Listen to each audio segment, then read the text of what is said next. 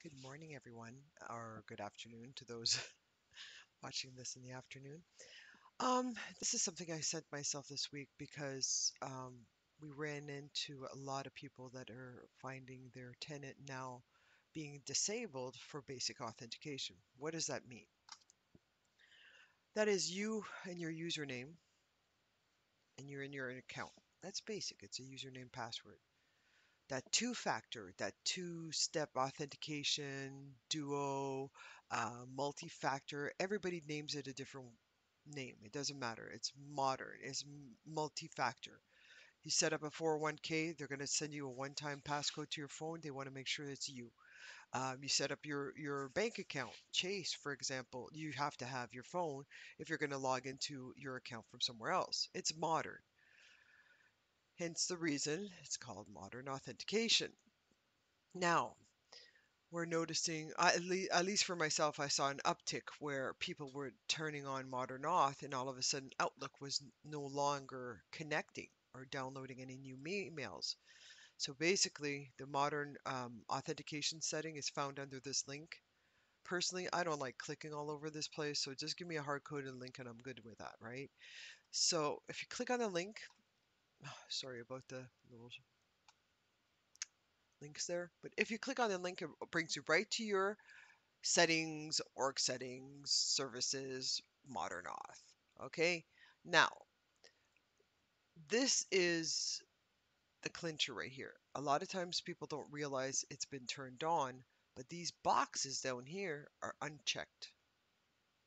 Okay, so these are pretty important protocols for a lot of people. It could be an application, it could be your website, it could be even the big beautiful scanner you have sitting next to your desk, you know, scanning it to email. So these are protocols that come October 1st will be retired. Basic authentication is just a, let's say it this way, it's a big hole waiting to happen. I think Microsoft was maybe the last ones to say, okay, okay, okay, we're going to do it now. We're going to let them go for another 2 years. And I think a lot of companies, Google, Yahoo, any account, AT&T, you have to have multi-factor now. You can disable it if you choose to. There's always a setting, but you're running a risk that you get compromised. Well, with that said, October 1st, Basic Auth, bye-bye. So if you're not set up, you're going to be crying the blues if you don't have self-service password reset set up, which if I don't mind adding here, okay, this is, first of all, this is the best setting for your admin center, admin.microsoft.com. This is the easiest way to get in here, okay? Um, I don't care if there's PII. I'll scrub it out later. But there's usually settings here where you could change to, where these options are not there. And personally, I like it having expanded. So, with that said, with no further ado, we're going to go to that tool that this whole entire video was about. This tool here will diagnose whether your tenant is disabled for basic authentication.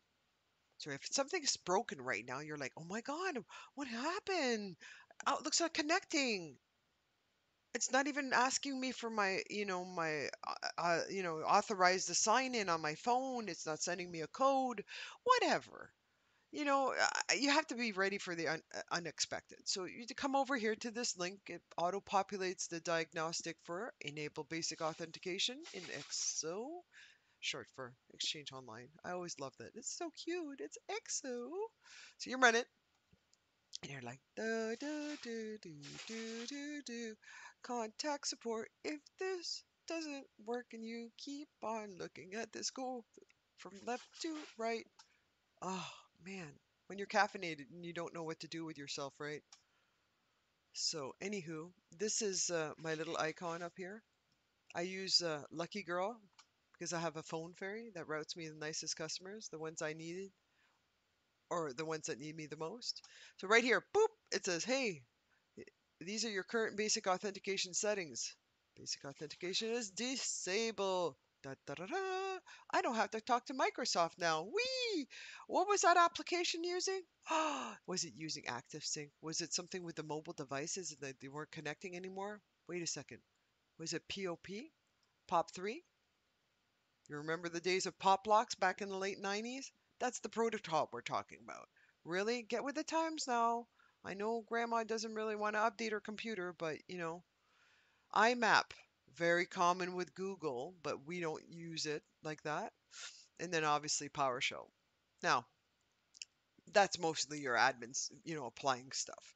So you come down here to enable the protocol. Boop, boop, boop. I have to shake the guy's hand that did this widget or this tool because he did an exceptional job. So here we are. You pick the protocol. Like I personally don't want IMAP, but I'll turn IMAP back on. Okay. So I acknowledge. Boop. And you go. Here we go. Drum roll, please. Update. So this was my contribution from the front line of Microsoft support in 365. I hope you enjoyed. It wasn't sponsored. It was just one of those. Let me just post this randomly up line so that you guys could see what Microsoft is developing as tools to keep your services always running as you expected and as it was designed. So you have yourself a great day and enjoy the tools that Microsoft is producing for you in order to try to save you a call. Bye bye. And thanks for being the best part of Microsoft.